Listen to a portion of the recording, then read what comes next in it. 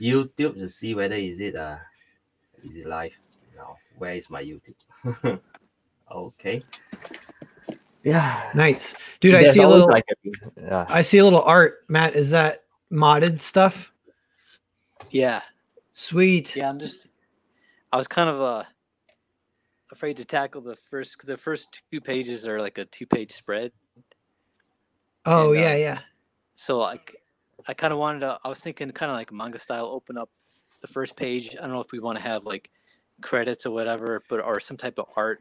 I was gonna do like, kind of like how manga has a chapter header, and I want to do like that for the opening, and then you open up for this 2-page spread, and that's like the first and second page. Sweet, that looks awesome. That's a cool opening too, because I hear people they're like, you gotta catch the reader and open with a splash page, and I'm like, yeah, I get that, but open with a double splash page. Okay, yeah. Art is here. Let's get him in. Oh, Art, what's up, Art? Hey guys, what's up? Art's all right. Here. Nice. Yeah. All right. So let me just do. So we're live right now, Art. Yeah, so we're gonna jump in and we're gonna interview a little bit and talk about chrono mechanics. And one interesting thing about this is it's on Tungsten's channel, and he has a fair amount of subscribers, and it's a whole different market. So it's kind of possible. We'll see how it goes. But yeah. And get ready because I wrote notes. Yeah. Tungsten lives in Singapore. Yeah. So let me just introduce our guest here today to my viewers, in case they don't know what we're doing. Tungsten here. So hi guys, thanks for dropping by if you are viewing this now or later on. Today we have a guest, an old man. So wonder why he stumbled upon the company of young gentlemen like us. So maybe let me just show you guys something. He is actually a artist, something to bring back some memory. Don't know whether he remember. This is Super Sun, right? You can see, right? So you can see that his art is here. Don't know whether us remember.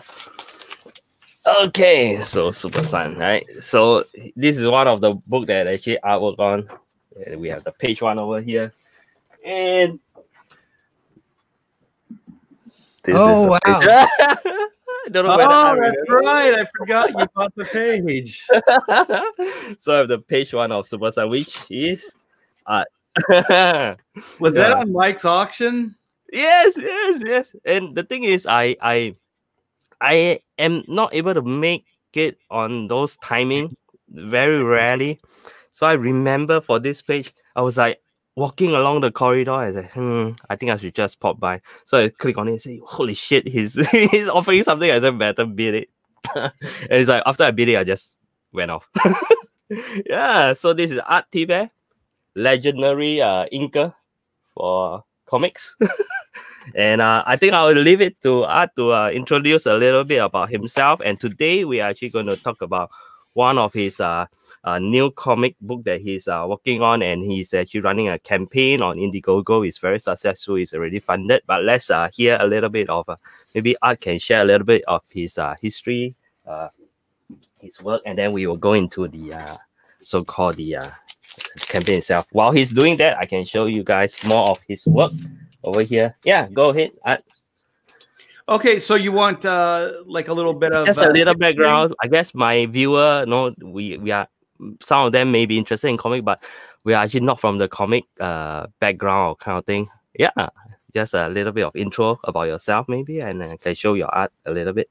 Well, before most of you were born, I was doing comic books way back when in the old days. So I think I broke in, it was 84. I think I was doing, I was working as an illustrator in 82. So I think I worked in Hollywood, LA as an illustrator for 2 years. And then I believe I broke in 84 into comic books. And so I worked initially as Jim Valentino's assistant, and then worked my way up to full on inking over Jim's pencils. And then the indie market just could not support. Like, it's weird because independence usually works. You get your upfront money, but then you never get your back end money. Yeah, because back end is based on sales, right? So Yeah. so you get an upfront against royalties. And then if there is sales or whatever on the back end, then you get paid. And it started turning out more and more as we were doing work for this publication. They this company makes ElfQuest. It was actually Wendy and Richard Pinney who stiffed us on the money. But anyway, it's all water under the bridge at this point. But anyway, we weren't getting our back end money, so I needed to make real money. And my heart was always in independence more so than Marvel and DC. Not that I was opposed to it, but I kind of wanted to always create my own books and things like that. And so it was harder and harder to make ends meet, to pay my rent and things. So I put a portfolio together and went to New York City and started shopping my portfolio around. And I got work. This is going to sound a lot easier than it really was, but I got work at Marvel Comics as an inker, and I got work at DC Comics as a penciler on the same day. So, yeah, it didn't take too much to get the door open at Marvel and DC, but up to that point, it was a little hellacious. Yeah. So was that workload hard to handle, or was that doable? Oh, well, I had never done any of this stuff, so it was crazy insane. And also, I was staying with a friend who was Ralph Macchio's assistant editor at Marvel. So his name's Craig Anderson, and his father is the great, I forgot his first name. He's the creator of Marmaduke, the comic strip. So cool. Craig Anderson is the son of, I can't remember his name now. But anyway, so I was living in a strange town. I had probably just turned 21. So I'd never really traveled outside of California. And I'm in New York City. I'm living in Hell's Kitchen off of 42nd. No, it was 46th Street. So I'm walking every day into Marvel and DC and doing work. So I'd work in the bullpen, and then I would work in this apartment. It was just a one-room apartment, and I was working on some funky coffee table, and I didn't even have art supplies, so I had to buy art supplies while I was there in the city, because I didn't know what to use. I didn't really know the tools or anything like that. There was no internet, you guys. There was no way to find out any of this information. So I'm kind of learning just as I'm going along with a gun to my head, under crazy pressure. And so all the editors at Marvel and DC are saying, you have to make your deadline. You have to make your deadlines. If you don't make your deadlines, then you don't work. I'm like, so I'm freaking out. And so guys, having pressure is good. We have so anyway, now because of all the pressure. Yes, that's good. Long story short, I made all my deadlines and did a good job, and the rest was history after that. Yeah, and here we are, Chrono Mechanics. Right. So so that's a little bit of a background on Art. So today we are going to interrogate him, and today, although Narwhal is our boy, but today we have to cut ties because he's the colorist for Chrono Mechanics. So today, sorry, Narwhal, you're not part of the team. Today, only Matt is with me. Hey, where's Matt? Where's Matt? Oh no! Oh, did Matt drop out? Oh no, he left me. I bet he lost connection. I don't think. Yeah, it's okay. It's okay. It's so one against two. It's me and Art versus you, then Tungsten. All right. So we had Yeah. So we heard a background on Art. So he had a campaign going on. So let me just first show you guys the campaign page. You guys can see this. Yes. Let me. Yeah. So oh wow, it's doing good. Yeah, it's doing good. It's in SGD. Let me scroll down. Art, okay, did starting fulfillment on black and white give it a boost? Did you notice? It actually did. So what was the total? I didn't see the number there. It's almost at 14K right now. No. That's SGD. SGD. Oh, yeah. Oh, okay, I always mix up. It's like, Gotcha. Yeah, you actually got me excited there for a minute as well. I know. Yeah, no, that's funny. We'll make it that's up. Way higher than when I last looked at it. We'll make it up. Okay. No, it will get to that number, but it'll be another few days, whatever. But yeah. So this is a Chrono Mechanics. So I think okay, Matt is here. Matt is back. Okay, Matt. Yeah, I'm here. All right. So maybe let's just watch the video, because I think it's a very well prepared video to get us a little bit of background instead of art talking. Let's just watch the video. Is there a hissing sound? I think it's Cousins. Let me mute his. Yeah. Okay. Sorry, I have to mute you, Matt. Okay, let me just share screen and we can run the so-called the video to have a good look. Let me try this. I didn't try this before. Yeah, we'll see if it picks up audio. I think it will. Yeah. Okay. Okay, wait, let me see. Yeah, some of the screen. Share the audio. Share audio. Do I have to? Okay, let's try. Okay. Okay. Okay. Let me try. Share audio. A little backstory on the video, if that's what you're playing. Von Klaus of Monster MD fame put that together for me. Oh yeah. Hi all, I'm Archie Bear, and I'm a comic book artist. During my 35-year career, I have worked on many comic titles for DC, Marvel, and Image Comics, such as Adventures of Superman, Ultimate Spider-Man, X-Men, Cable, Spawn, Youngblood, Super Sons, and others too numerous to mention. Now, I'm rocking the indie scene, and that all began with my graphic novel, Black and White. And thanks to people like you, we made that campaign a huge success. Now, I'm hoping that together, we can do it again as I switch creative gears to offer you something new and exciting with a style created just for this Chrono Mechanics title. At this point, you may be saying, sounds good, but what is Chrono Mechanics about? Well, I'm glad you asked. Narwhal! Yeah, there's some my coloring. Of course, Narwhal comes in when it starts rocking. Sci-fi action adventure graphic novel focuses on the best prepared team to ever turn a wrench. I'm talking about Team 9.2 of Sector 7. Chrono Mechanics is about the brave, knuckle-busting son-of-a-gun repairman who fixed the big machine known as time. And yes, when I say machine, you heard right. What keeps our time running smoothly is an ancient nuts-and-bolts cosmic clockwork machine that is as huge as the galaxy itself. So join Oot, a prehistoric businessman with anger issues. Caravaggio, frustrated Renaissance artist and inventor. Zinn, a child deity with the power of the gem. And a potential new recruit, Doug, a 70s rock god and slacker with crazy dumb luck. As they don their work suits and power up to repair a rip in time, will our slacker step up to become a chrono mechanic and take his place as the fourth member of Team 9.2 of Sector 7?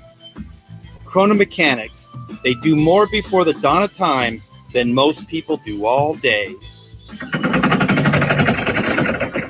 We believe that you will have so much fun reading about the crazy repair misadventures of Team 9.2 as we did making it. So please support this campaign and then spread the word. Thank you. You are awesome. Sweet. Right. Hey, Art, did you do Drawn and Quartered fan edition the other night with these characters? Yeah, it was a blast. Cool. I think it was Eric Hawkins. He did. I think he won, and he did Doug like riding on a meteorite through the galaxy with an amp, like he was towing an amp in 0G, and there's all these like stars, like star fields in behind him and stuff like that. And it's, you know how rockers put their hand over their head, so his hands over his head, like yeah, in defiance. Sweet. Yeah, it was cool. Did you get a sense like of like the fan art wise? Is there one character more than any other that people were kind of drawing the most, or was it kind of even? It was pretty even. There were two that focused on Doug, so I think Doug is the standout. There were some really cool shots of the team doing work, you know, like on a work site and things like that. So that was cool too, to see them in action. It's fun seeing. I've seen a few of that. It's cool having so much fan art in one night. Having a bunch of different artists draw your characters is really fun. Yeah, I've never experienced such a thing, so it was definitely a high point. Yeah, and they might do. I think they're gonna do Chrono Mechanics on the pros stream next Wednesday. I heard that. Have you heard that? I think who is it? Andrew might have mentioned it to me.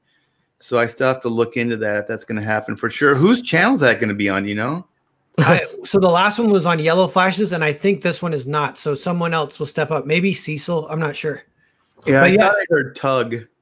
Yeah. But definitely plant that seed and stay on them, and I will too, because that will be sweet, and that will be a good publicity as well. Well, if I have any control over it, you will be invited if you're not already. Oh yeah, maybe I'll try and sneak in there too, compete with you guys. All right, now for the questioning part. Now it's my turn to ask, and your turn. Okay. First thing first. Okay, very important.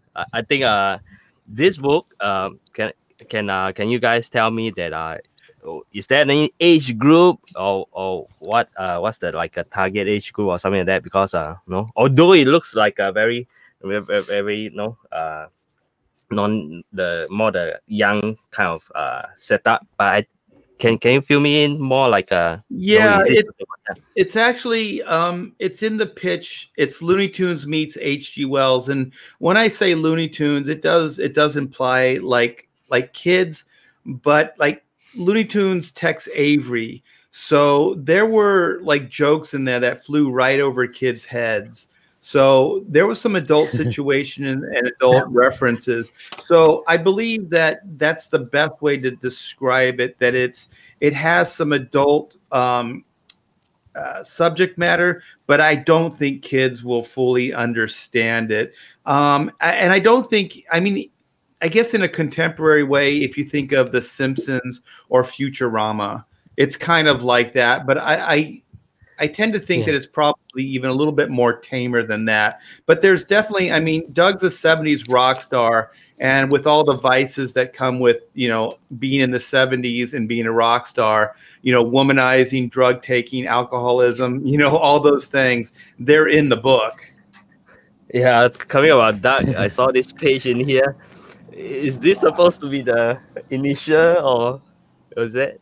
I was just goofing around the studio. So Slash from Guns N' Roses. Yes. I drew Doug as Slash. I don't know if it's in that sketchbook, but I have a version of Doug as Ted Nugent as well. Okay. Yeah. Nice. Yeah. So Matt Carson is actually very into Star Trek, right, Matt? Oh yeah. Yeah. So I think he will have tons of time travel. Oh yeah, I love time travel stories. Yeah. I'm into that. You guys both live in California. Have you guys ever hung out at cons or anything? Yeah, WonderCon we met when they had everybody like Kyung and Mike there, and that was fun. Nice. That actually knows the truth about the height discrepancy between Mike S. Miller and myself. So Matt knows the truth, but Matt is going to take the fifth, right? Yeah. It's a secret with me. And here's a secret that's out: is Kyung's taller than all of us. So yeah, Kyung's the giant. Yeah. Oh, is he like 6'2" or something, or 6'4"? Yeah, at least. Oh, he's the Yeti. Yeah. He's the gentle giant.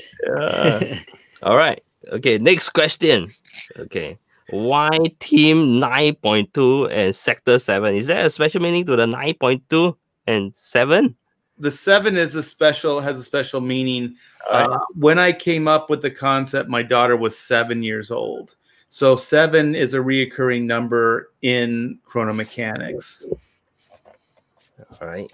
And does 7 correlate with luck? And there's luck themes in the book. Is that true, or I don't know? Well, yeah, there's a little dumb luck going on with Doug. So yeah, there's a little play there as well. Yeah. Okay. So the next one is actually what I'm interested in actually. So we have 4 characters over here, right? Yes. 4 characters. So one of them actually interests me the most, which is Caravaggio. That guy over here. Because when we come to artists, I was thinking, why Caravaggio? He doesn't seem to be an artist that is having a very good temper in history. and he's like getting himself full into trouble. Why Caravaggio? I mean, he's a great artist. His David and Goliath painting is awesome. So why Caravaggio? Well, a friend of mine had this observation when I was coming up with the concept, and he said, all four of those characters are you. And I said, what are you talking about? He said, you have a rock star. I used to play in like 70s, 80s, you know, hair metal and stuff like that in Hollywood. So I have kind of that musician thing. And then there's Oot, who's a prehistoric businessman. So I've run an art studio here in California for, you know, decades. And then there is Zin, who is a bit of a pontificator. So I've known to be full of S, you know, in the past as well. And so then, you know, it leads us to Caravaggio, who's the obvious. He's an artist, but he's also a frustrated artist. So one of the things is I remember, and I hope I got this right, when, you know, in Caravaggio's day, he didn't exactly get the accolades and the appreciation that he should have or felt that he should have. So it wasn't until years later that, you know, they looked back and go, wow, you know, he's a pretty talented guy. So I thought it would be fun to do a frustrated, you know, artist, you know, because I can relate to that. Yeah, because I think at his time, he's like one of those artists that doesn't want to choose a very nice looking model, and all his things is like, you know, kind of out of the norm. He's choosing like people on the street for his pose and whatnot. Great with dark and light kind of situation, and yeah, getting himself in all sorts of trouble, fights and whatnot. And yeah, I think he's a little underrated, and our Caravaggio is he's a feisty guy too, so he likes to get into fights. Yeah. He starts a lot of fights too in the story. yes. Yeah, so I thought, no, it's art that type of person that starts a lot of fight. And that's why your friends were like, "Hey, that's you, Art." All the different aspects. It's always better to start the fight and then bail than to have to fight, though. Yeah. Leave your friends holding the bag. Yeah, what do they say? If you're with your friend and you get attacked by a bear, you don't have to be faster than the bear. You just have to be faster than your friend. Yep. Yeah, that is correct. Yeah. All right. So the next one is why does the character need to like sort of transform? You know, if it's a spoiler that you can don't answer, it's fine. But you know, they have their own form, and then I see that they have another form. Is there any particular reason or anything like that? I think just as a kid, I always loved the duality of superhero characters, and it always fascinated me. And you know, Captain Marvel, aka Shazam, you know, was the character that I thought was very cool because he was a kid that could become Superman, and all he had to do is say Shazam. And so it always stuck with me. So I thought what would be fun to do is to create a bunch of characters, just that ragtag motley crew that don't look like that they would be able to really even lift a hammer other than, you know, Oot. And then basically enable them to be heroes, you know, so they don on the body transformation suit, and then they can become chrono mechanics. So that's kind of the superhero aspect to the concept. So when they after they punch the time clock, you know, they suit up, which is basically power up into these forms, and with those forms they can do the job.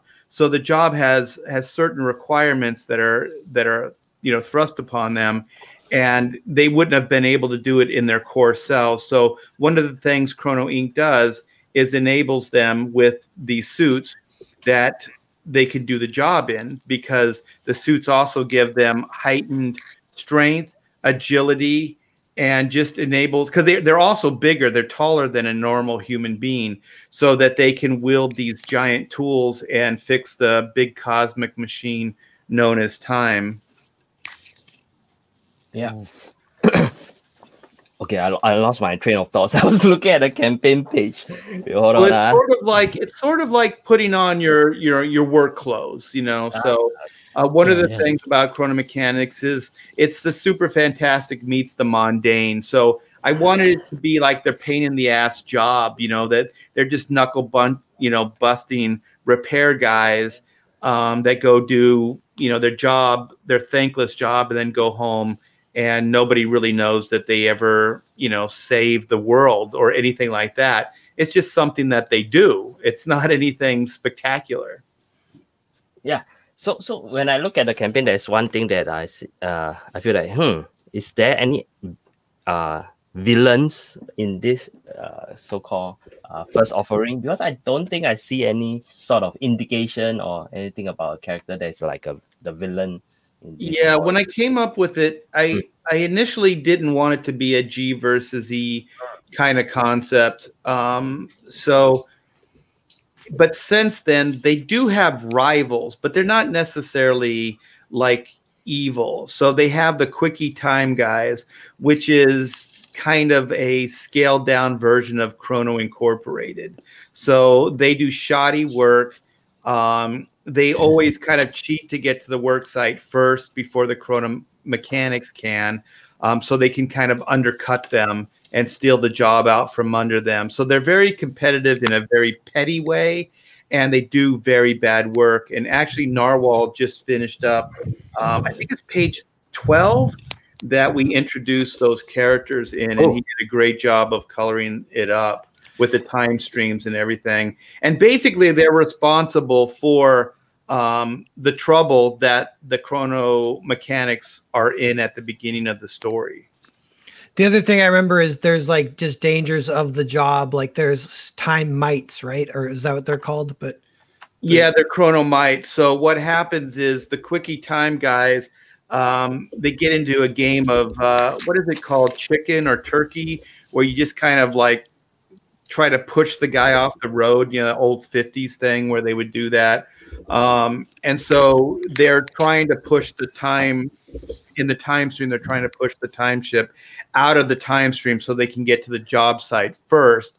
And they do. The Quickie Time guys succeed. They push the Chrono Mechanics ship out of the time stream. But what happens is when they do that, they push them into a new time stream that is basically filled with these chronomites. And chronomites are like, they're technovores.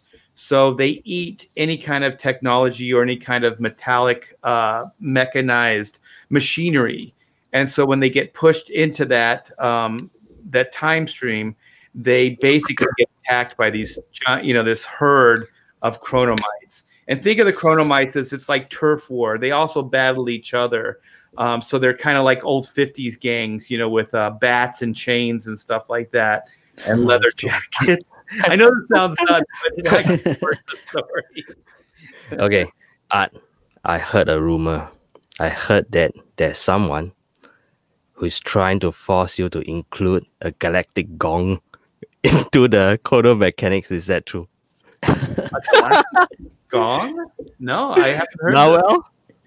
I don't know. Oh, we were joking about that on the stream. It was with Ethan, I think. We were making, a lot of people were making jokes about phalluses, various phalluses. Oh, okay. and then so somehow it came up that there might a giant like pendulum. Yeah, dong would make an appearance. But I remember now. I thought you said gong at first, but yeah. Gong. Yeah. Sounded gong. Well, you never know. Maybe there will be. Yeah, you have to buy to find out. That remains a rumor. We'll say. I'm sure Narwhal will sneak it in the background somewhere. That's funny. Maybe I can see if I can. Yeah, you'll color it, subtly. And then there will be an arrow that says, "Hey, Mike." Yeah. Maybe like some Disney hidden thing, right? Yeah. That's funny. Years later, people will find it. A long tradition of sneaking stuff in. That happened with Marvel like 2 years ago. There was like kind of little more like an Islam artist who was including some crazy Bible verses sneaking in. I remember that. Yeah. or yeah, like I guess not Bible, but Old Testament or whatever, the Quran, you know. I think he got canned too. Yeah, he did. Yeah, All that's right. like something that would get you fired. Yeah, You can get Noel fired. All right. So maybe we just take a look at the campaign page, because I think my audience may not be familiar with crowdfunding and whatnot. So over here, what we have is a Indiegogo page. I think the link, I put it in the description if I'm not wrong. If not, later on I'll double check and I'll put it in your link to this page. So basically, this is a crowdfunding site. Normally, we'll put up different perks, and you can back this so-called campaign. But we have to bear in mind that it doesn't mean that once you back it, you're gonna get it straight away. It's not like buying stuff on the internet. So basically, to me, Indiegogo is a form of showing support to the creator to make their so-called their project come true. And normally, the waiting time can be a little bit longer.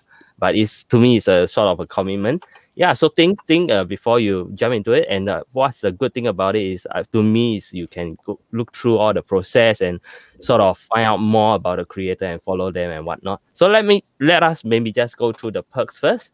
And shall we? Yeah. So I will need Art or Narwhal to sort of talk about the perks itself. So first off, we always have like featured perks. So this one is a sign and a sketchbook and cards. Maybe Art or Narwhal, you can talk a little bit on all this. Well, if you want to talk, Narwhal, I've been doing a lot of talking. I don't want to hog the screen. Yeah, Narwhal. Yeah, so I'm kind of just gonna read it because I'm not an expert. Okay. So that one's signed graphic novel, and it's sketchbook and cards. The cards, what's with the cards, Art? I haven't heard much about them. Yeah, the cards are going to be cool because each one of the tiers comes with cards, but if there's 2 books, there's multiple cards, or 4 books, there's 4 cards. So each book has its own corresponding trading card. Oh, cool. So the sketchbook the featured comes with a team trading card that goes with the book itself, and then the sketchbook comes with an elucidator card. Oh, okay, gotcha. Oh, so that's probably why it's featured, because that's kind of for completionists. That's where you get the highest page count. You get the behind the scenes. You get the sketchbook. You get the cards. So that's a highly recommended one for anyone. And I said for the sketchbook itself, correct me if you're wrong, you're trying to do it in a different presentation rather than the traditional portrait. You're doing like a landscape or something like that, or something to do with to make it look more like a blueprint or something like that. You want to, it's kind of like a widescreen format, or like a centerfold, or like calendar. You know how it goes, like you open it up and down versus side to side. So I thought it would be fun to do a different format, since we don't have to worry about newsstand and all that other stuff. We can play with the size and shape of it. And so what else is going to be fun about the sketchbook is it's going to be narrated by the Chrono Elucidator. This guy over here. Right? Yeah, that's the hologram. And the Chrono Elucidator is basically the brain center for Chrono Incorporated. He's the giant computer that regulates all time streams, all the jobs, all the employees, everything. He keeps track of everything. And he wants more than anything to be a chrono mechanic. So he wanted to be like a human. So he does have a holographic human form. So he can interact with humans and stuff at the same time being this giant computer. And the fun part about the sketchbook is he's going to narrate the sketchbook. So he's going to kind of like, what Art was thinking here is this. So he's going to kind of speak for me in the narration on the sketchbook. Art was thinking this when he came up with that idea, that kind of thing. Yeah, cool. That's a nice touch. I think this is the first time I noticed this guy over here. Okay, let's go on. We have the feature. Then we have the. By the way, that's another thing I like about those crowd sort of funding campaign. We sort of the creator can do things that's out of the norm. I think that's a great value add for myself when I look at campaign as well. rather than getting a traditional kind of book. No, you have something interesting going on. Okay, the next one I think is a very straightforward. We have the graphic novel and the trading card and signature. So all the books are signed art. Yeah, all the books will come signed by me and my co-writer Pamela Thibert. I see. All right. If Narwhal lived closer, we'd get his signature in too. We'll fly him over. We'll set a stretch goal and fly him over. Yeah, definitely. Maybe, we could do something like that. Yeah. Or the other time I was talking about this idea whereby maybe we can just print some stickers that's designed for a campaign. Because stickers are smaller, so you can print like a big sheet of sticker, one whole stack, send it to a Narwhal. He can sign it and you can send it back. Because it's designed for the campaign, you can design a spot, whether inside the book or whatever, with a square. Then anyone can just stick the sticker in there. That's a cool idea, actually. That's yeah.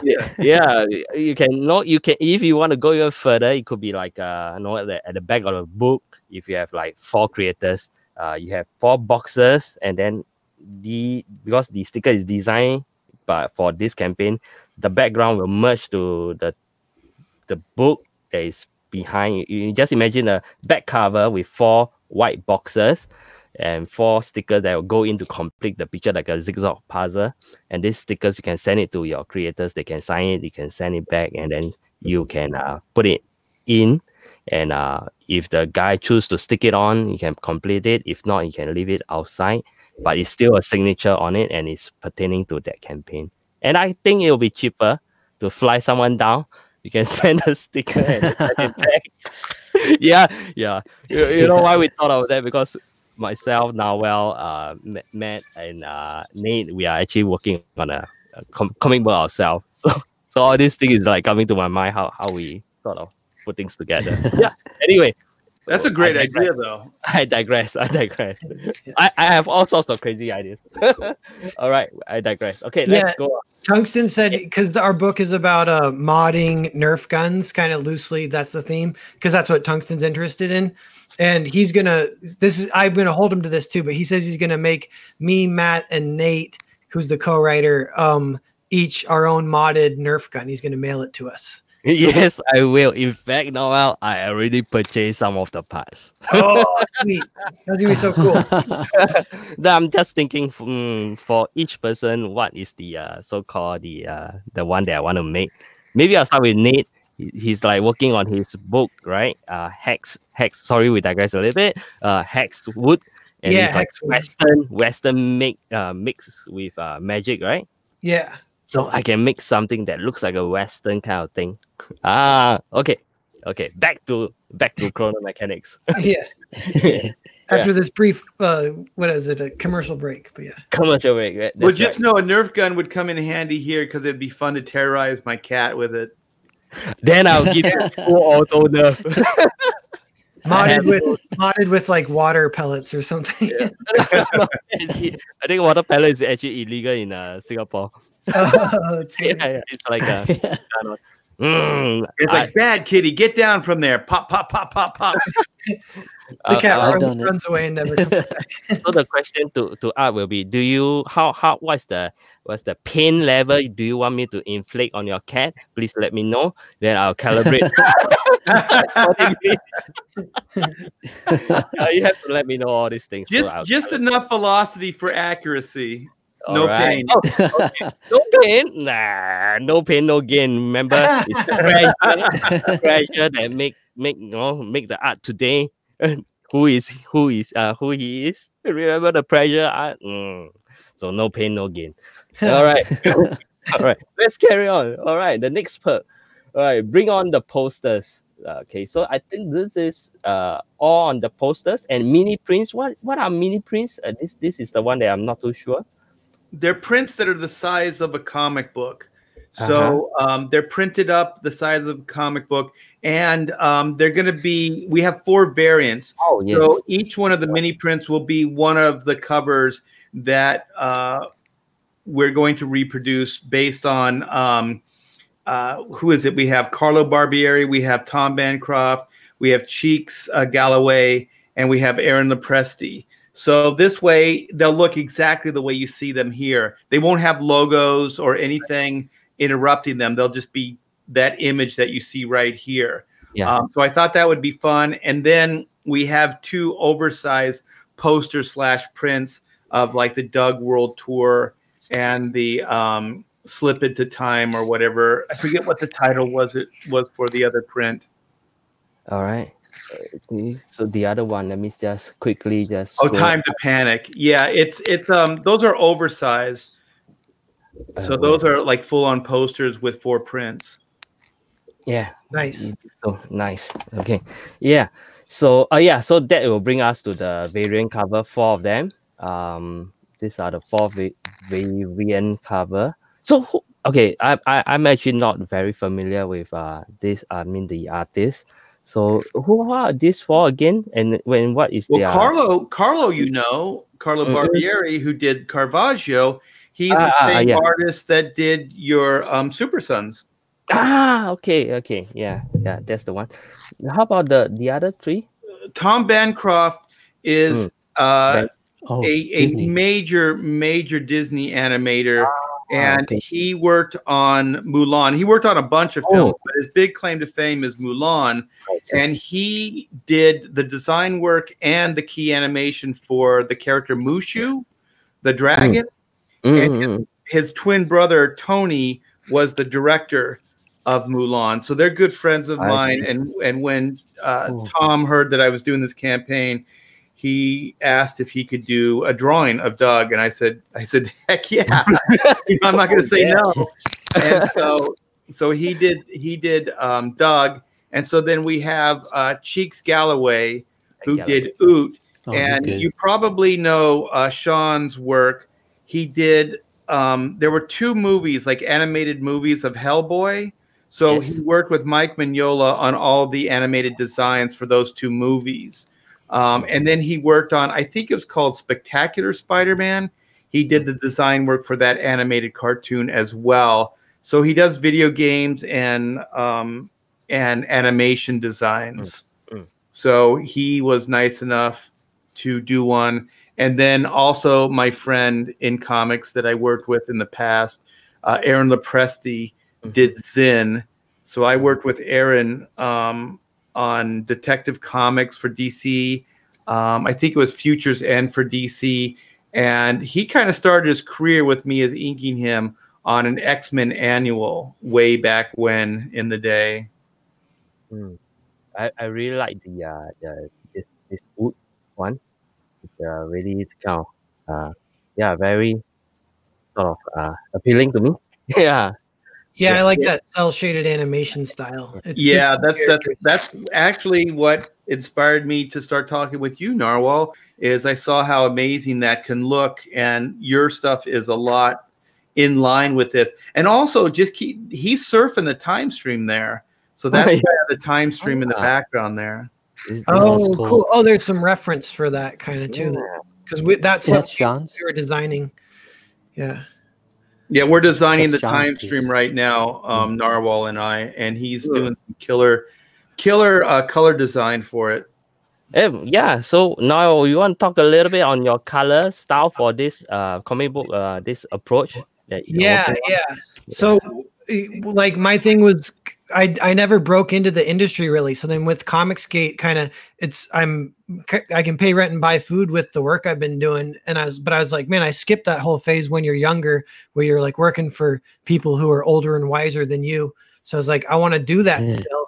So the opportunity arose with Art. He reached out to me, and I was like, I had the opening between my own Indiegogos. So I was like, I can do this. So and yeah, it's been good. Art's been pushing me, and I've been improving, which is, I kind of anticipated that. I was thinking, I bet if I color for someone, whatever coming out the tunnel on the other end, I'll be a better colorist for it. So it's like worth it even in that respect, of just as an investment of improving my skills. And so I've been enjoying the process, and yeah, this project's cool, and my style is very well suited for it. It's kind of a little more of that cell shaded style, a little less airbrushy, a little more cell shaded, but we still use gradients, and we use color holds and astral effects, and all that. But yeah, that's that. I mean, you came in strong, Narwhal. So you already had a lot of the skills. It's more or less just kind of like honing to get like, you know, a Chrono mechanics look, because you have some mad skills, dude. You really do. Yeah. Yeah, within Comicsgate, I've gotten kind of a reputation as being a good colorist. I look at I'm always super humbled by Kyle Ritter. He's the king of the colorists, and then I'm like somewhere beneath him. But yeah, I'm like a well-known colorist in comics. Well, little known fact, like Kyle and I were working with each other even before, you know, he started really getting his breakthrough with Ethan on Cyberfrog. So if you go to, I think in my Deviant art, some of my commissions and stuff were colored by Kyle Ritter when he was breaking in. Yeah. Cool. Hey, I wonder, cool. Art, do you know, can you answer this, like where Kyle Ritter came from? Because he is so talented. And I just wonder, like, was he in the industry before Comicsgate? Like, I know Ethan said Kyle Ritter sought him out. And Ethan, as Ethan put it, he says, thank God for Kyle Ritter. Because I know where he came from. Where did he come from? Yeah, yeah. From Starblade's fame. Yeah. No, he was just a fan. So like I said, he was just coloring commissions and things that I would put up just to try to get, you know, be a blip on my radar.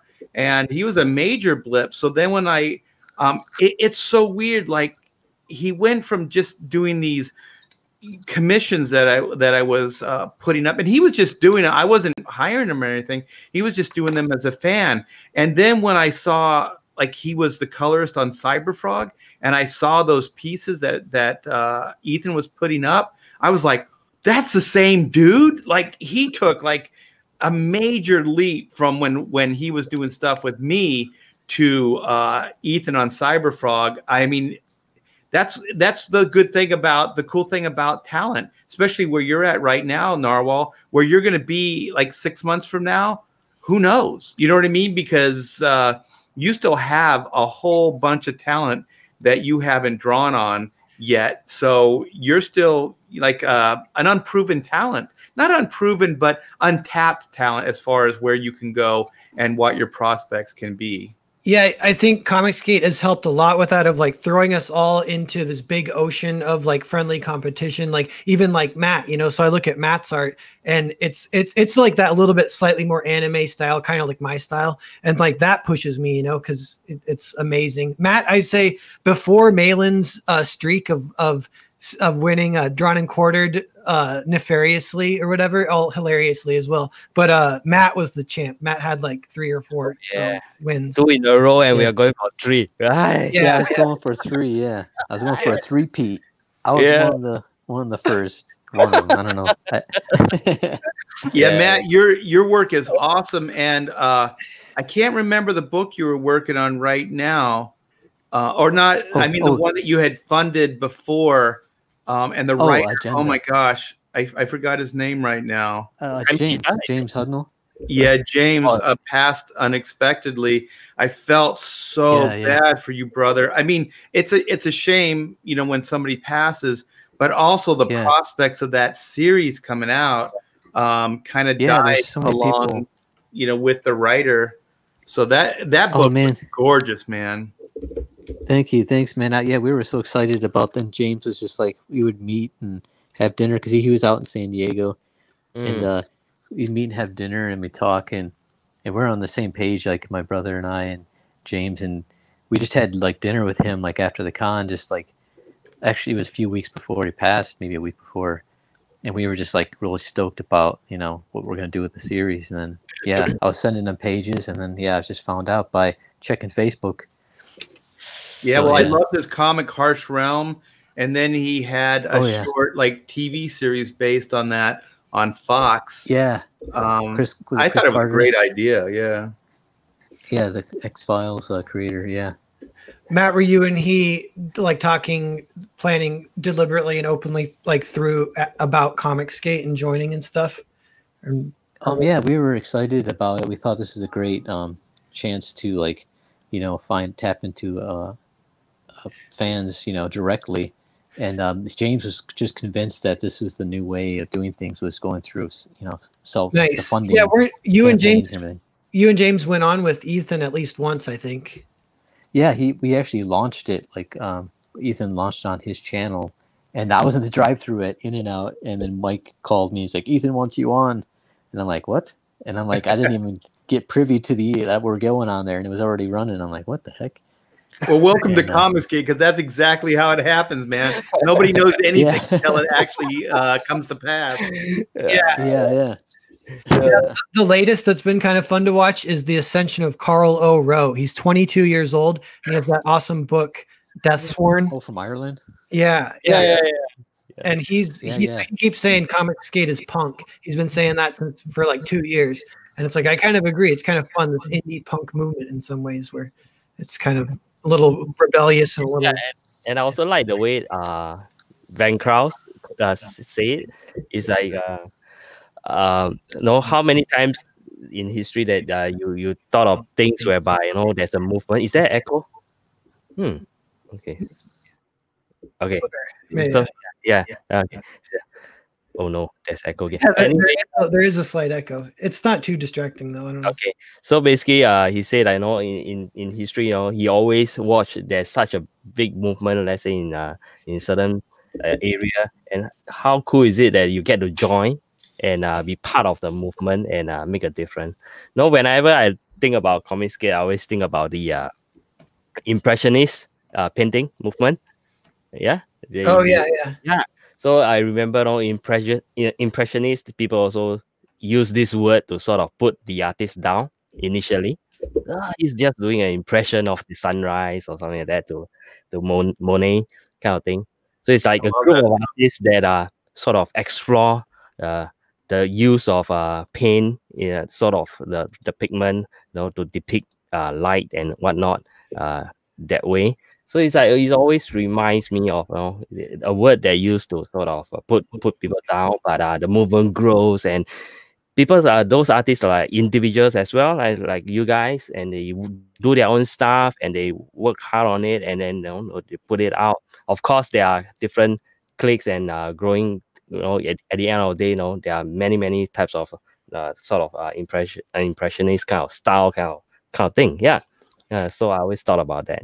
Yeah, that's cool. Another one, and Art, you might have been the one to say this to me, but it was a good thought, is that it's bottom up creativity instead of top down creativity, where at Marvel you got the editors controlling everything and kind of their taste will guide the house style or whatever. But at Comicsgate, it's free for all of whatever catches on, kind of will get pushed to the front, Yeah, and everybody shares their platform with everybody else, so everybody has an opportunity to be heard and seen. So the one thing I always hated about commerce and business is, like, let's just use Prince, or let's use Madonna or Michael Jackson, one of these pop icon sensations, right?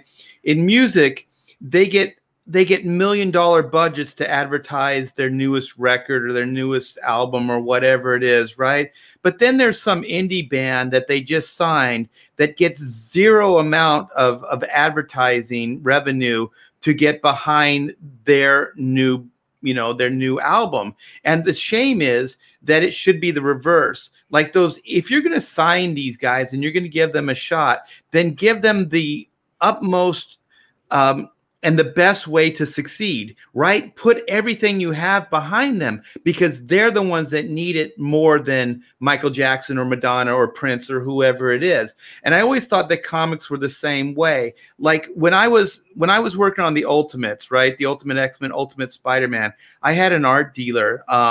And so it was a big New York art dealer, and I told him, I said, if I sign a contract with you for you to represent me, you have to sell other pages than these easy sell pages, because these pages are going to sell themselves. I don't need an art dealer to sell those pages. I need an art dealer to sell some of the lesser pages, or the little known pages, the ones that don't get a lot of exposure. They're just as good. They're still drawn by top talent and stuff, but they just don't get the notoriety. And so then, long story short, he's selling all the top pages, and I'm still, left with the pages that I really needed him to sell. So I believe that Comicsgate and the way this business model works is that doesn't matter anymore. You know what I mean? Like the consumer is going to decide. As long as we're all in lockstep about sharing our platforms, then you know what I mean? Everybody can get the chance to be heard,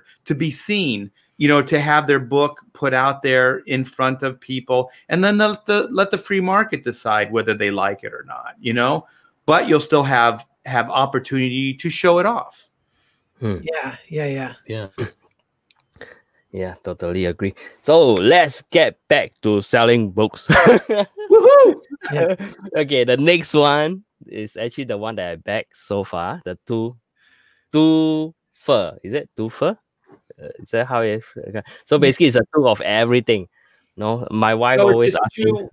Yeah, it's two of the main book and then two of the sketch books. Yeah, and then so then you get four trading cards too. Yeah. So my wife always asks me, why do I need to buy two of everything? And then I say, because I have two sons. I need to give them both each one. Yeah. That's my best excuse. And you get a price break. You get a price break on it. And also, if you're a collector, because I'm still from the Image days where there was a lot of collectors, they would always buy one, bag it as soon as they got it, and then they would have a reading copy as well. So I always think the twofers kind of is for the collector as well. Yeah, Tungsten's like that, I think. Yes, I am. Yeah. Once I get it, I'll bag one, and then I will read the other one, and I'll mark it down as this is the reading copy. So you dare touch the other one. This one, reading copy. Yes, That's funny. That could be like a plot in a comic strip or something. Some kids messed accidentally with the dad's reading or dad's investment copy instead of the reading copy. All right. So, they have to track down a new copy or something before he gets home, or he'll beat them savagely. No, that's the mini comic right there. Yeah. So the next one is the ultimate tier. So this one is probably everything. If you want everything, you'll be this guy over here with all the trading cards and whatnot. Yeah. Well, the cool thing about the ultimate tier is there are 4 trading cards that you can only get with the ultimate tier. So if you're a completionist, there's 10 Chrono Mechanics cards in the collector set, but only 4 of them are available in the ultimate tier. I tell you what, guys, please carry on with the conversation. I'm going to put my money where my mouth is. I'm going to back this tier as well. Although I backed the twofer, but now I'm going to all go ahead and Tungsten was to hear that you only get a few trading cards through that tier. And Tungsten's like, I'm doing it. Okay, I was just going to ask you, Art, if that works. I'm going to mute myself for a while first. Okay, guys, y'all carry on. Hold on. Yeah, that's funny. Wait, Tungsten, don't do it on stream. Well, don't show any of your credit card information. Don't show the screen. Yeah, I'll be careful. So you go ahead. I'll do my best not to dog myself. Y'all go ahead. But yeah, so Art, what's the trading card process? Do you have a print? Is that special print files that you have for those, and you just order prints, I guess, that come with, and you ship them out with the books? Yeah, all the extras will be shipped with the books, as will the stretch goals as well. So all the trading cards will be packed away, because I did another Indiegogo. It's called Black and White, and we have a lot of stretch goals, and we have trading cards with that as well. So with the Gemini mailers, you can kind of adjust the height on them a little bit. So you can put more than one book in there, and you can put all your stretch goals and your trading cards and stuff in there as well. Cool. Yeah, I've been thinking about trying to maybe do trading cards eventually, because I love trading cards when I was a kid. But I've heard from a few people that they're a little bit more expensive than you might guess, and it's like a little high maintenance of ordering them, and I don't know, maybe it's just the expense is probably the expense, because the thing is they come in like a sheet, and the cutting, anytime you have to get something cut or folded, is more expensive. Like we did a calendar, a 2020 calendar for Black and White, and the main expense wasn't really the printing, it was the darn folding of the calendar. So sometimes those, like cutting and folding, can cost you a little bit more money. Okay. Huh. Because Yeah. the trading card has to be cut like 2 or 3 times, I think. Oh yeah. Oh my Yeah. God, Tungsten! I just got your pledge. Thank you so much, man. Yeah. Tungsten Nothing might left. be Comicsgate's most prolific backer. Yeah. I don't know. Oh, there it is. There it is. Yeah, nice. Yeah, I backed the black and white ultimate tier as well. I remember. Your name's in the back of the book. Yeah. I saw this. That's Hey, like wait, so can I cool. screen share? I can show your name off. Hold on. Yeah, sure. That's cool. Yeah, Tungsten. I'm glad that Modded will get your name out there a little bit more too, because it'll be a fun for people to see just how many books you've backed. Well, okay. So here's black and white. Oh, bit, here's Okay, let me see. Yeah, so here's the Oh, book. that's beautiful. Looks good. Thank you. And here's the trading card too. It came out pretty good. Oh, sweet. Yeah, so we did it like the old Marvel nice. trading card, so it looks like the old Marvel. Nice. And I believe all the Comicsgate, I know at least Mike did his with the same design. Yeah. So they're supposed to all kind of sync together as one trading card set. I think that's what we were initially trying to do. Before the Great Rift.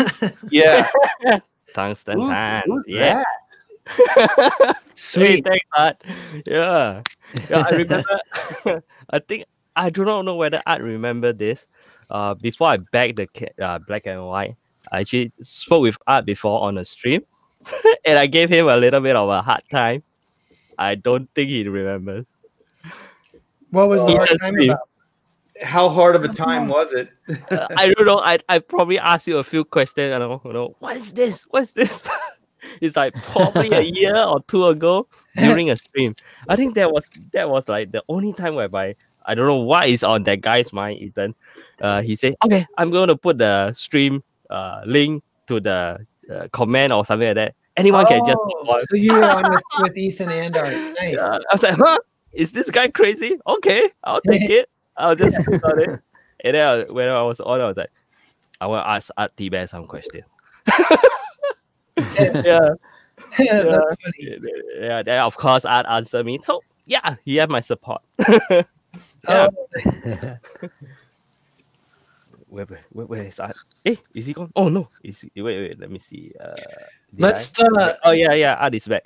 Is it? Tungsten, let's slowly wrap up in the next 5 to 10 minutes, and then maybe we can ask Matt for another 5 or 15 minutes. Just catch up with Matt, and then we'll get out of here. What do you say? Yeah.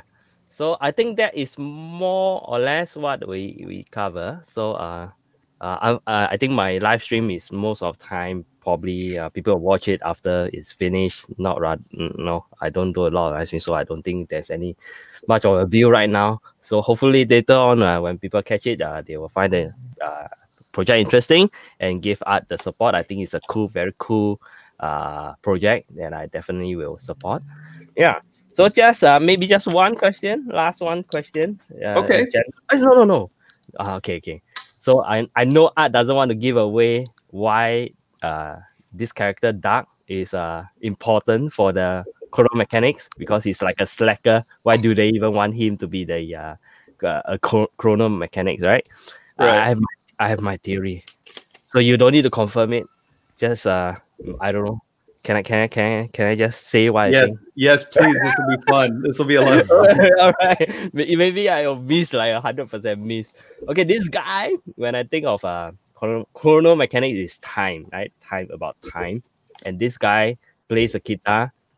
The guitar is a 6-string instrument. Then immediately what comes to my mind is string theory. Yeah, nice. So is there string theory of everything? Yeah. So and I think of time is like, if it's string theory, is like vibration of the strings, to make up things. So am I even close? Well, to anything like I will tell you this. Yes. I did write a screenplay with my writing partner, Matthew Hillary. And one of the ideas was that theory, the string theory. And there was in the big machine, it was out of tune. So there were 6 and keep in mind, this is a massive machine. So these cords, these strings are huge. So what happens is he goes into this part of the machine that nobody even knew existed, because one of the things about Doug is he's got dumb luck, right? So he enters the chamber of the big machine, and he's just floating there in 0G, and he just bumps into one of the strings. And then it resonates, and then he actually bounces off that one and then hits the other one. So now they're vibrating, but they're not vibrating in tune. So one of the things, and you find out the reason why a rock star was recruited is because he's got dumb luck, but he also knows how to tune the big machine. So what he ends up doing is realizes that these 6 giant chords are out of sync. They're out of tune with each other. So then what he basically does is he tunes the big machine. So if you know anything about piston or any kind of machinery, it's even clockwork, it's all timed. There's a timing that's involved. So what happens is that he basically tunes the machine like he would a guitar, and then puts it back in tune, and then the machine starts functioning properly. But only he would have been able to do it. So that's why he was recruited. Yeah, you're kind of right there. Yeah, I know my physics. No. I just watch a lot of YouTube. That's all. All right, so I think we can sort of wrap it up. I want to thank Art for dropping by to my very small channel. To share his project, and so I wish him all the best. Well, thank you, and thank you for backing the project. And if you haven't yet, go check out the Chrono Mechanics Indiegogo page right now. It's live. It's going long. It's going strong. I think we still have 36 days left. So go check it out. Hopefully there'll be a tier that you like.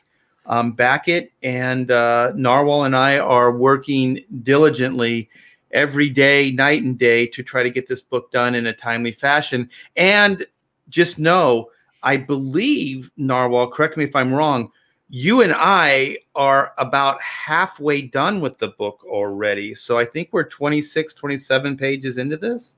I think so too. Yeah, I was just thinking that it's about halfway, and we want to get it done in about 2 months, and that seems realistic. So should be good. Yeah. So we're working to try to get this book done as quickly as possible, get it into your hands. So thank you so much, Tungsten, for having me on and giving me such a spotlight here. I really appreciate it. Thanks for coming on. We can come on some other time as well to discuss other stuff. Great to have you. Yeah, your site looks very professional too. This looks amazing. I try my best. Hey, I'm hosting you guys, so I have to try my best. Well, it looks great. Yeah. Thanks. Yeah, so thanks for coming. So we'll sort of release Art from this interrogation, and we'll spend some time. We'll talk to Matt, and we'll talk a little bit on our own project, which is modded. So Art, you can maybe hang around. Can you hang? Anyway, okay. Thanks for coming. Art, you can hang or dip or whatever, but we're gonna talk to Matt. Is the plan now? Okay. Well, hey, I know Matt and Narwhal have a project upcoming, so you guys knock them dead and entertain the troops. And I'm gonna go get some food with my family. So thanks again, Tungsten, and thanks, Narwhal. I think you were probably partially behind getting me on the show, so thank you. Yeah, thank you. All right, guys. See you later. Bye. See you, Art. All right. Now, that went good. Thanks for organizing that, Tungsten. That good. No problem. So, but unfortunately, like I say, I think my live audience is like 0 to no one watching. That's cool, because we can just tweet the link later, So. Yeah. And this is like the longest stream we did, right? All right. So this is modded, our own project. Did I spell it lightning? No. Okay. Yeah. Okay. Yes. So, how's the update, guys? We are a bit slow. We're behind what we originally talked, but we're it's going good. We'll be okay. Okay. It's all my fault, but I'm definitely right now. I'm like on the ball, and I'm getting into the daily grind right now. Yeah. I'm doing the 2-page spread, which I'm going to finish up tonight, and then if not finish up tonight, probably tomorrow morning. But definitely going to Yeah, I'm actually getting excited about this book as I'm working on it because I'm seeing the possibilities of what All right. it's going to look like. So Yeah, Cool. man. Yeah. I'm about to send like a dozen of drone to hunt you now. Don't make me press the button. yeah. Well, I'm gonna definitely like also I'm working besides doing the comic pages on this one I'm sketching to the side. I'm gonna do some more of the nerf designs because you were talking about doing nerf modded guns. So I'm gonna actually get those nerf designs going to you and throw them your way and see what you think. Yeah. And Sweet. yeah, I think all our excitement will build more and more as we go. But what I like about this project is just from the base level, I'm like pretty darn excited about it because especially just the collabs between me and Matt. I love that collab, and then Nate and Tungsten, like the kind of like the writing team, and Richard and the writers' room, but mostly like Nate and me and Tungsten and Richard, kind of did most of the writing, but. Like I love the script and I love the characters in the world. I think like I think it'll get it'll kind of raise all our street cred a little bit because it's going to be I don't know, it has good humor and a good story, good payoff, good. It's like kind of quick in and out. It wraps up for what it is. It doesn't leave you hanging. But we're going to be able to do a sequel as well. So. Oh yeah, I'm excited. Yeah, Yes. That's be my best stuff I can do. Yeah, I know. I feel like that, Matt. I like that I can kind of just trust you. Like you're such a professional. Like everything you do is really good. So I'm not. Thanks. Too Even though we have a bumpy start, I like I said, I want to turn that around. So I want to I want to renew all the faith you have in me right now and prove it. I don't want to squander it. So I want you to know I'm going full steam ahead. And like I said, as I do this first 2-page spread, man, I'm getting really excited about it. Yeah, So, you want to show the show us a little bit on your camera, maybe. Yeah, let's see if I can hear. Right, let me change positions here. Since I'm using the StreamYard, I had to. We lost it. We lost it. Modem. Here, let's see. I'm gonna get back to my well-lit art desk here. But yeah, I'm having like I said, as I'm drawing this, it's always at the beginning of a project. Is always like a slow start for me. Matt, we can't see. We can't see it yet. Okay, here, wait a second. I'm just setting up my lights. I switched to I have a Japanese drawing table, which is like sitting on the ground. Here we go. On your avatar. It's on your avatar. It's not showing the desk. Oh, I think he's setting up the lighting. Oh, yeah. There we go. There we go. Yeah. So hopefully it's not potato cam, but yeah, it's okay. You can see the dome area. I'm getting in. You can see some cloud formation, some shadows in the dome, the military buildings. You can see a little bit at the beginning. The stadium. It's gonna be heavy black shadows. It's gonna be all like black, and the lit area in the ring is gonna be lit up with little patches of people, so you can see the shape of the stadium inside, and here you got the ambassador. This is cool too, Matt, because you just took the script and you did the layout. So the script opens. This is one of the things I like about the script is it jumps around a lot in the beginning to kind of give you the feel of the whole story quickly with some shots of a bunch of different things to kind of give you the sense of what's going on. And then it settles down into our story. And so you did it as a 2-page spread, which is a really good idea for a script like that. And so each panel is like, a different room, a different world, not world, but a different like setup, And I want to tie it in so that doesn't feel too jumpy. So when you got the stadium here, you got the fight, even though you can't see him from a distance, I put him on the monitor, you can see the fight going, and then the ambassador in the floating above the ring, but it cuts to him in the studio. So what I was going to do is on the little TV show him still announcing. Oh, that's awesome. On the TV, so you can tell he's like talking about the fight on the night show. Yeah. Oh, look at that pose! Look at that body language. The ambassador. That's so awesome. Oh, thanks. Yeah, I want to have him like he's like looking down at the host.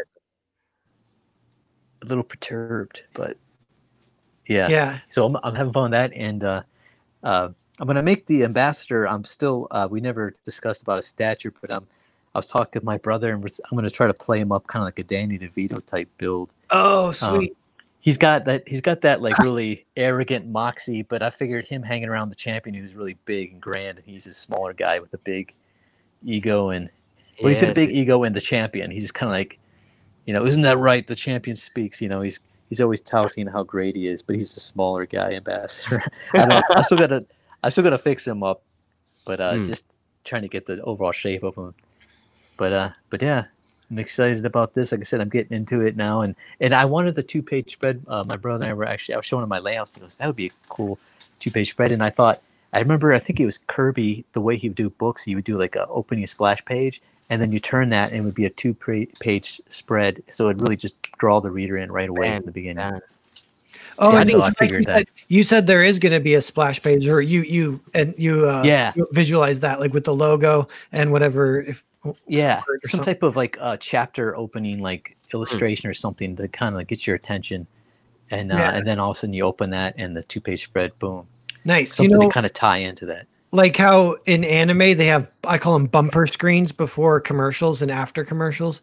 Sometimes they have the logo and they have really cool. Sometimes it's a little minimalist, but they have cool art, like something like that. Yeah, something to tie into to kind of say, okay, something's going to show the next page. Yeah, something. Yeah. We'll plan it out together. I'll throw some concepts to you guys to see what you think. What's best direction to go, but yeah. Cool. So timeline wise, we can actually still make our goal of like late spring having it all done, and like for me, my schedule starts to clean up a bunch in January. So then I'll be going full time on this for a couple months. Oh, do we lose Matt? We're wrapping up anyways, but if he pops back, we'll say hi. But yeah, there you are, Matt. So January. Then it'll be like 2 months full-time-ish coloring, and I can chip away before then too. But so then January, February, like right around March or so, we'll be close to done, I think. And that's because like the one of the nice things about having ink, like Matt doing the art and me coloring it, is he can send me pages as they come. We can kind of do it in a rolling sense. It's not like it all has to be done, and then it all has to be colored or whatever. Yeah, so I can be working on it while he's working on page 30. I'll be coloring 20 or something, and I've been, like I said, once I start working on a project, it's always starting is like, it's kind of like you get a new sketchbook, you're kind of nervous about drawing that first sketch because you want it to be the best, right? And then once you get that down, then you can just start cruising through it. But that first one, for some reason, it's a slow roller. You're kind of like, it's got to be perfect. And you realize, just sit down and draw and do it. You must remember Thibert's cat. Yeah. Yeah. Now you must put a picture of a cat in front, huh? Okay, guys. I don't know whether I showed you all this before. Actually, this is what cool. I'm working on. Yeah. Okay. So I'm working on this. All this is design. So this go here. I have not painted up. This will go here. Okay. Oh, nice. And then these are the parts that are designed to make this look more aggressive. So this goes here. Hold on. So Matt, you can use this as some inspiration for the one of the blaster, maybe. I don't know. Yeah. Okay, and this will go here. Oh. And it's actually secure. Here. Oh wow, cool. That is cool. And here, there's actually a sort of a LED screen over here. So I need to shade it from the sun eventually so that I can look at it. So I designed something like this. Hold on. Okay, so you actually shade from the sun when you look through this hole eventually. Oh yeah. You can see the light, Yeah. So cool. when we go, and this not all. Oh my god, where are all this stuff? Okay, there'll be something here as well, and there'll be something here as well. Oh wow, nice. The little details. I like how you add in all this like little details. And this is not the one. This is the one I painted on. So cool. Of this color. Oh, this is the same body? Yeah. So this is my old one. So this is the one that I'm working on. So I'm just testing fit the cosmetic kit on the old one to see. But eventually you'll be on this guy, the red guy over here. Yeah. That is good. It's tight, man. That is nice. Maybe I should offer this as a tier. No lah, no. Too much time. Too much Oh, yeah. work, right? I know. Yeah, be careful about that. We'll think about that before we do too, because I like the idea of having a pretty concise, planned Indiegogo. But the other thing I like about the Indiegogo is bolstering the page count with the first issue of the Magical Girls, which is the other writers' room. Yeah. So, because then the page count already would be up to 60, 70, somewhere around there, and then we could include like 20 or so pages of making of type stuff, and then then we're right into 90 pages in graphic novel length and a good Indiegogo. Yeah. Talking about that, now you should start your writer's room, I guess, on that Magical Girl. Yeah, I think we should, we should, but the thing is, we have the first issue written already, and so I see. I'm getting the art done for that. Yeah, so it's kind of just on the back burner, and it'll just be out there, and kind of we'll go by. Once that's done, then we'll start on the second one.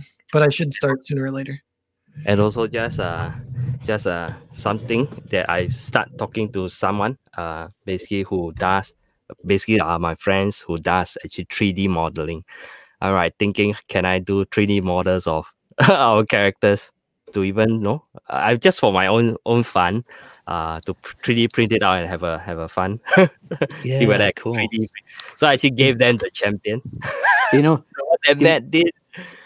My girlfriend actually wants to cosplay as that Quick character. Quick, yeah. And you can be quiet. Yeah. She wants to. She was like really like, I love that look of the character. She goes, I want to do that so bad. And then I'm like, she's like, I'll help promote it. I want to do it. And I'm like, that's cool. Because she's never usually into doing that. But I thought that was funny. She's like so excited. Yeah. I wonder. She started looking for. Yeah, we should, because it'll get Indiegogo wise. This will get launched after Foreign Agent for me, and after some other stuff. So anyway, like we can be fairly ambitious with it and try and like raise. I mean, like 40K, 50K, 60K. We can set that goal. It's okay to have a really high goal and just really kind of work for it a little bit. But we'll see how it goes. We might be disappointed to just get 10K or something. But also, I think it feels really good to me. It feels like a good chance of... I think it's going to do really good. I think we'll be surprised at how good it'll do. I think once we get... I'm just going to chill and it's okay. No pressure. Yeah. Man, guys, don't give me pressure. But anyway, I know Tungsten doesn't want to think about it, but yeah. Okay. Anyway, we'll wait till we get there.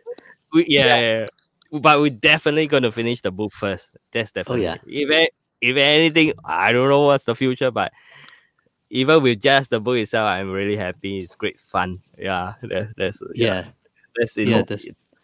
But of course, if it makes money, that is definitely good. Yeah. We I wanted to at least make your money back so we can do part 2. The second one, yes. Yeah, definitely.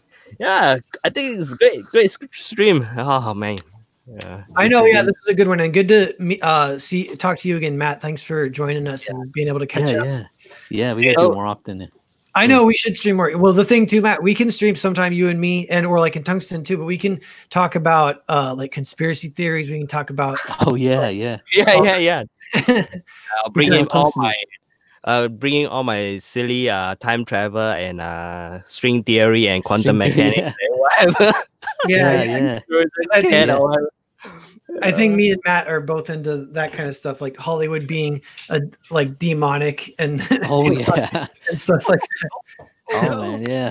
It's become a general knowledge now. Like for instance, I was doing a little Halloween art class for kids with my girlfriend, and we were drawing little like creatures. I started off with a triangle head, and she was like Illuminati. And she was like a little 8-year-old kid. I'm like, oh my gosh. She's like, Illuminati confirmed. And I'm like, what the?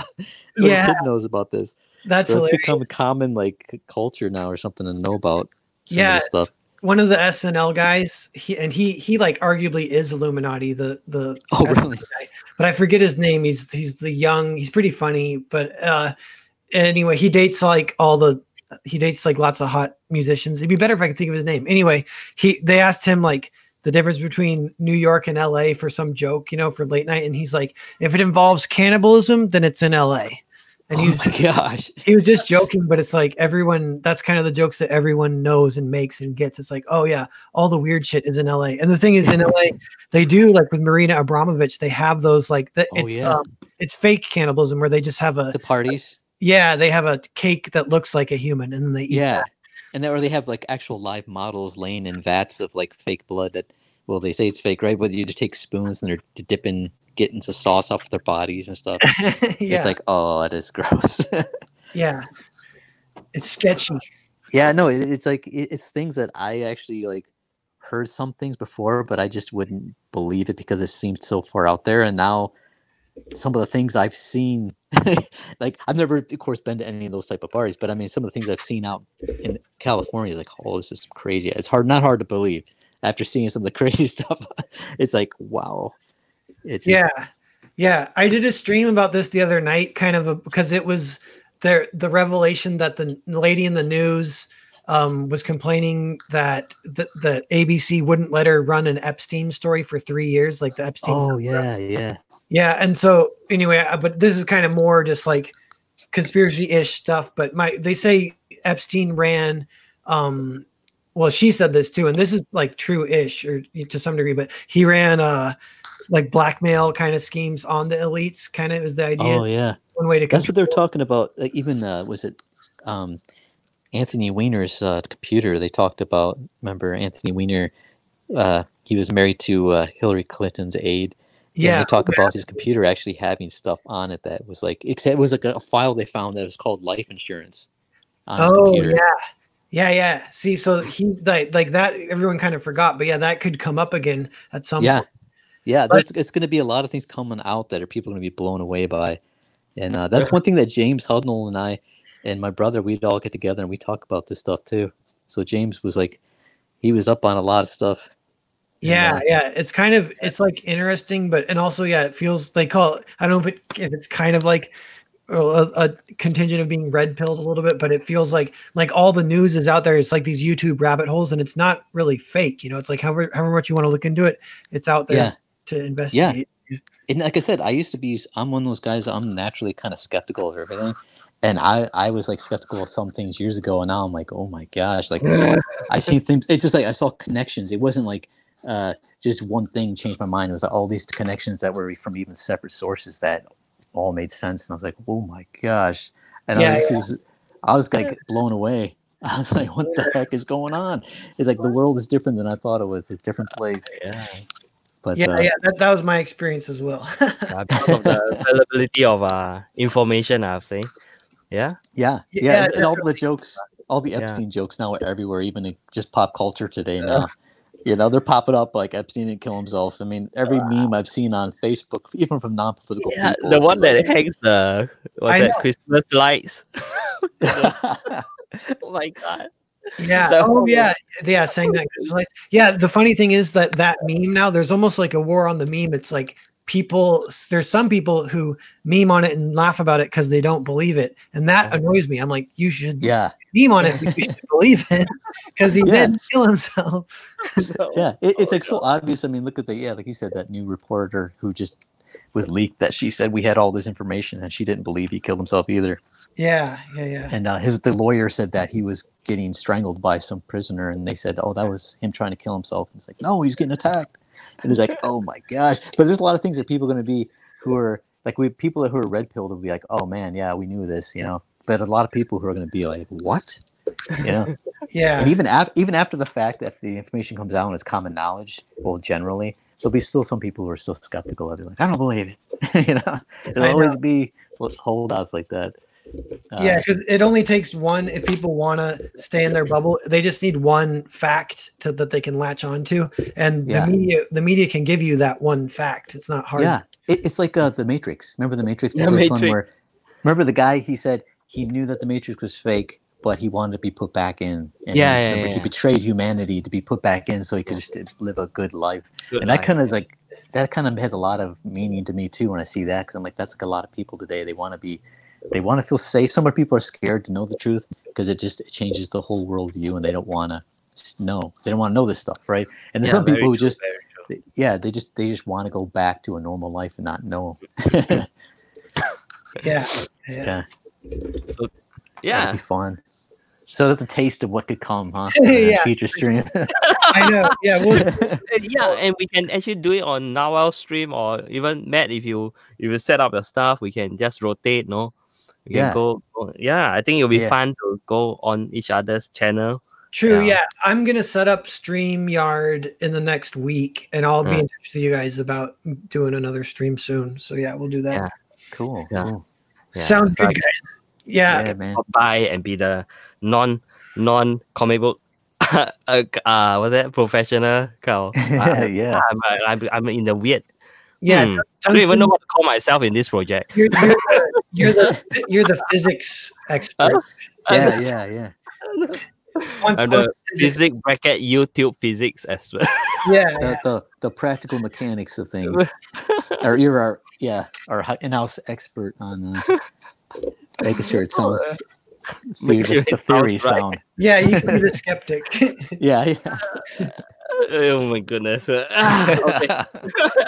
Hey, thanks guys. I really enjoyed this stream. Yeah. Okay. So I think fun. And then next one, shall we do it on Narwhal's channel? I think so. Yeah, we can do it. We can. I think we can just go and talk whatever we want. Anyway, it's Narwhal's channel. We don't care. We strike it or what, right? Just don't play footage of like my channel. You guys got to behave. The cat photo will come to you. You got to be careful about the Hillary stuff. Who knows?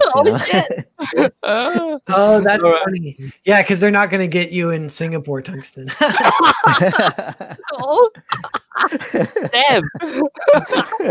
Okay. Oh my god. Okay. All right. Okay. Time to report to my boss, my wife. Yep. Time to go. It's time. Well, thanks, guys. So I think we'll leave it here. So help me share out this stream. I think it's pretty funny, pretty great. Yeah. So thanks, guys. Yeah, I guess we'll stop here. Yeah. So I'm gonna click on the stop broadcast now. Let me see. What we've been broadcasting.